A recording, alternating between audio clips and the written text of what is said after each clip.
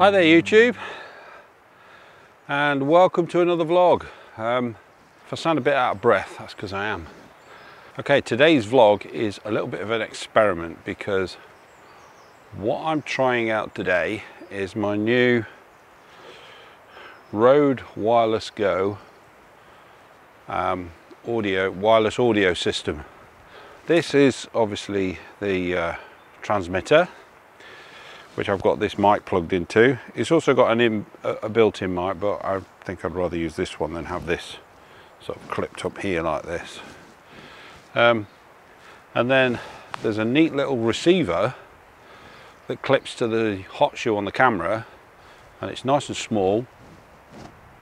And then you've got a little cable that links the receiver and it goes into the mic input on the camera.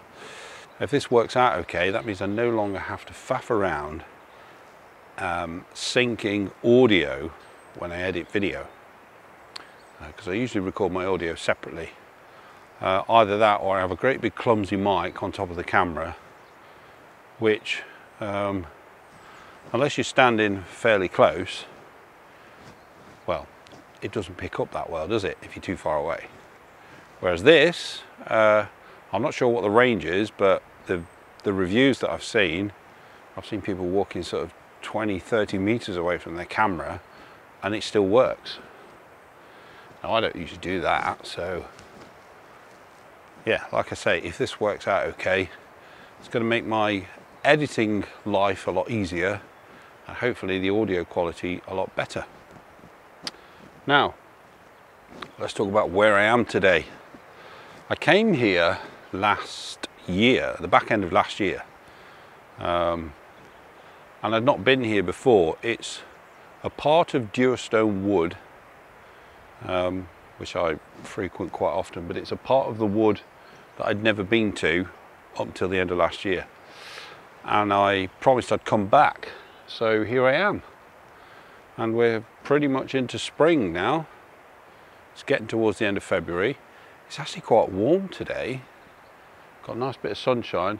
There's also some cloud, which is a blessing because the other day I went out and all I ended up with was really harsh shadows and crap photos. So hopefully today it's going to be a lot better.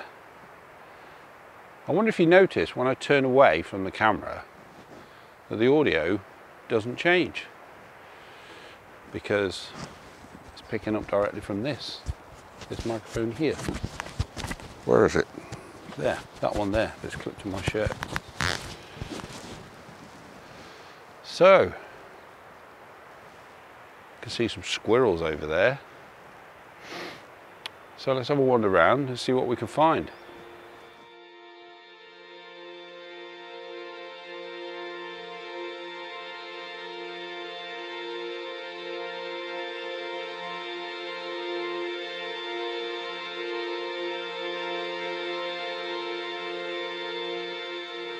Such a magical place this is. Look at it, look around me, look. Beautiful wild trees. It's not a plantation woodland. This is proper wild forest stroke woodland. You might be able to hear the river in the background. That's right down in the bottom of the valley. Don't know if you can see it. Down there. But yeah, this is a beautiful wild place, and I can see already loads and loads of trees that just look amazing. So hopefully they are going to make great photographs. We shall see. Yeah, this is a pretty special place. If you're into woodland photography, you should put this on your list of places to come, if indeed you can get down here.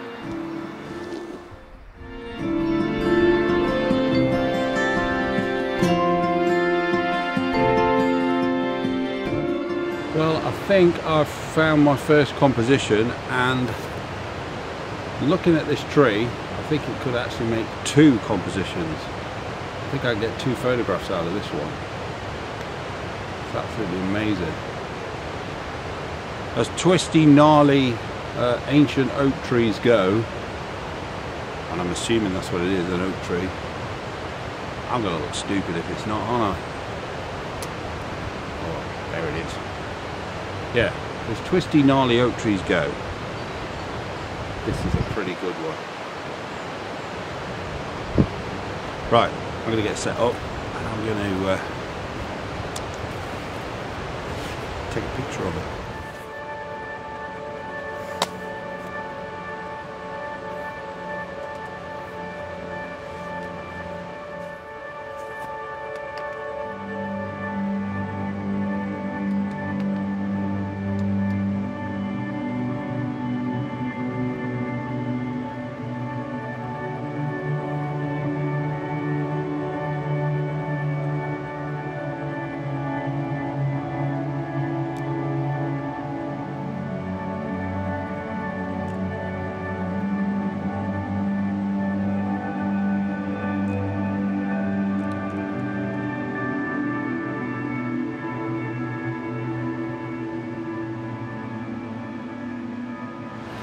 Well, as luck would have it, just as I set up, the sun's come through, blinding sunshine, casting lots of horrible shadows all over my composition. Come on, clouds, come back. There are still a few around. Right. I'm going to take a shot because clouds seem to have come back. Okay, so let's have a look what we've got going on here.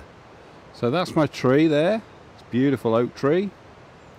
And well, it's just twisty, gnarly, goes all over the place. So you've got this lovely limb that comes out to the right.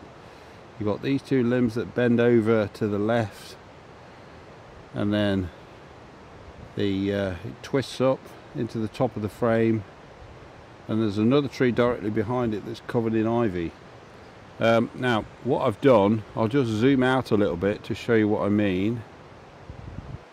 As you can see here, in the top right of the frame, we've got some sky. I don't want that, so I'm zooming in to cut that out. And this tree here, I'm probably going to crop there, so that we don't get that in. So let's just zoom in, show you what I'm focusing on. So I'm focusing pretty much dead center of the tree, manually focusing as always. I'm at f11 and underexposing by a whole stop, so it gives me 1/4 of a second at f11. My ISO is down to 50 and I've got a 2-second timer on, and there we go.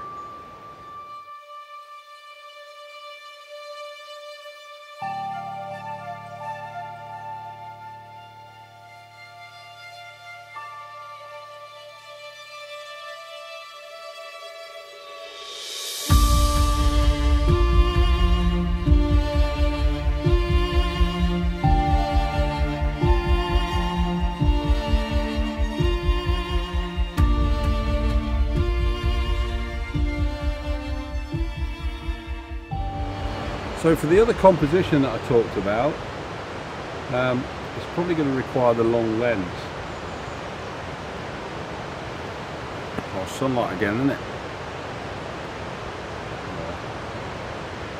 Never mind, I'm going to switch lenses.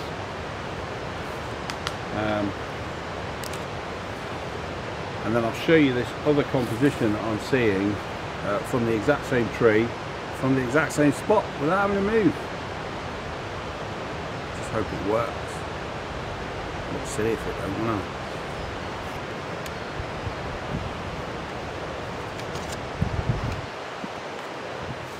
Right, what I'm going to do now that I've framed up this shot and I've got everything in focus, is I'm going to video this scene with this camera so that you can see what I'm looking at.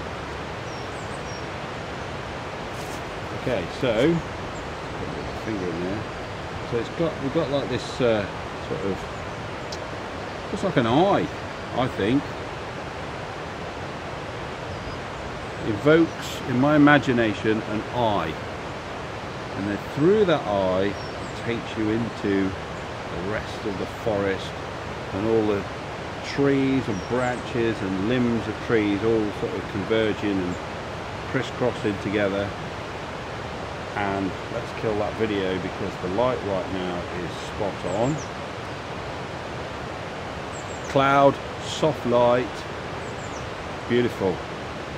ISO 50, third of a second, f/18, so I want as much depth as I can get in the photograph. 2-second timer. There we go. 2 compositions from 1 tree. How's that?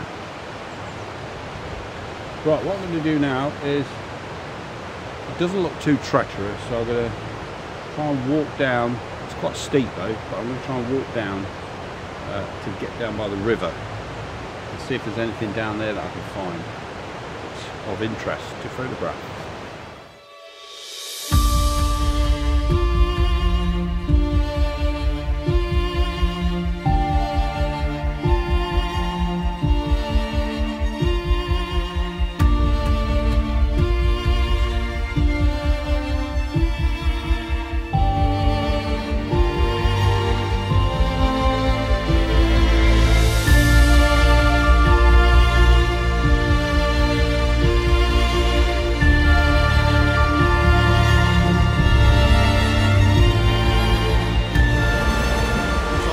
Way down to the river's edge now, and I have to say it is just magical down here. It really is.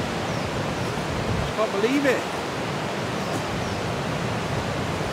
Many times I've walked along that side of the river, which is, it's not quite as accessible some parts of it because the banks are so steep and treacherous. There's only certain sections of the river that you can get next to, and I've looked down from up on that bank up there and thought, I'd love to get down there. Look at those trees across the river, they look magnificent. But never ever ventured on this side of the river. I'm so glad I have, because it was just magical. I could just sit here all day. I could put a chair right here now and just stay here until it gets dark.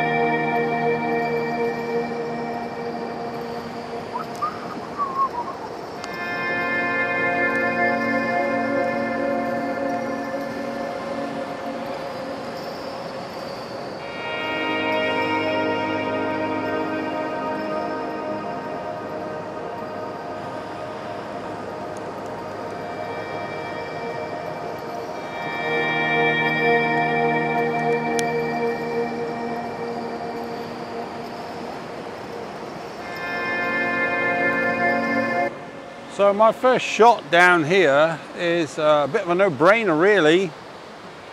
We've got this amazing cascade of like little waterfall here, and then we've got this beautiful tree just arching over the river, covered in moss. We've got foreground with the rocks. We've got moss all over the rocks. It's just a beautiful scene. A beautiful Devonshire wild scene.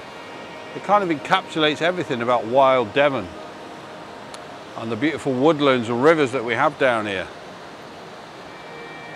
So I've put my polarizer on just to take any reflection off the water. And the water's beautifully clear as well. It's gorgeous. Now the polarizer has kind of enhanced the greens a little bit in the trees, but there really is one main tree here that's dominating the scene, and that's this tree that's kind of leaning out over the river. Yeah, I like this. I think this is going to be good. So what I'm going to do, I'm going to focus bang in the middle of where the cascade comes down. So I'm going to zoom in to 100% there, and then I'm going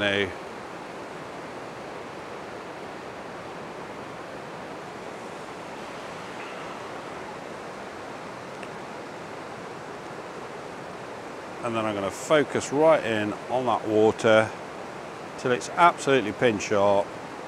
Oh, and look at the light coming through now. It's too harsh now. Look how harsh the light's gone now. Got shadows all over the place. I'm gonna have to wait for that to calm down a little bit before I take this shot. I don't want great big shadows all over the place. And it's made me too bright on that camera now.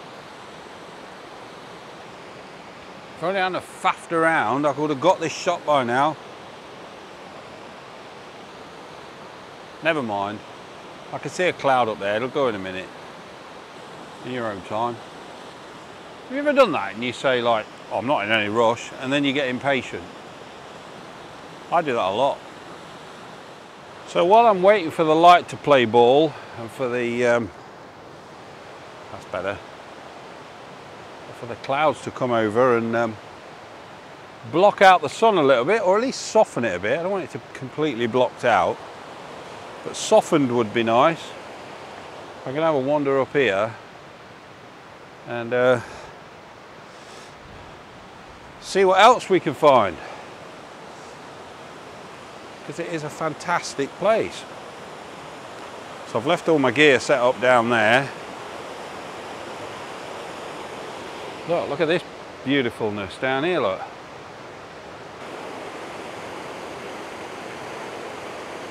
There could be lots of compositions down here.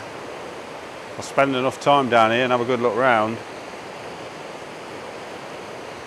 I just want that sun to get softened by the cloud. Then I can grab this shot and move on. Actually, I think it's doing that just now. So I'm going to get back to my camera and grab this shot.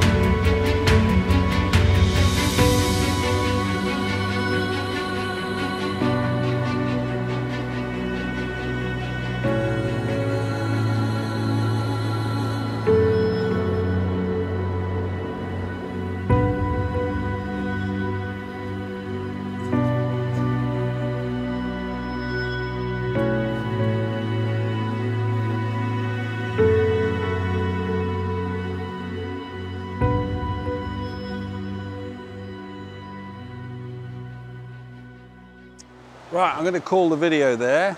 I hope you enjoyed it. I hope you liked the images as well. I didn't take any more images when I went further up that trail there because the light's really harsh. It comes in and out occasionally, but the sky's getting clearer, so the light's not quite right really. But I saw enough to, hang on, I'll just brighten that up a bit. Yeah, I saw enough up there to definitely make it worthwhile coming back. So again, thank you for joining me. Please subscribe if you haven't done already. Give us a like as well, because that helps. Leave a comment down below, because I love answering all your comments and reading them. And I will see you in the next video.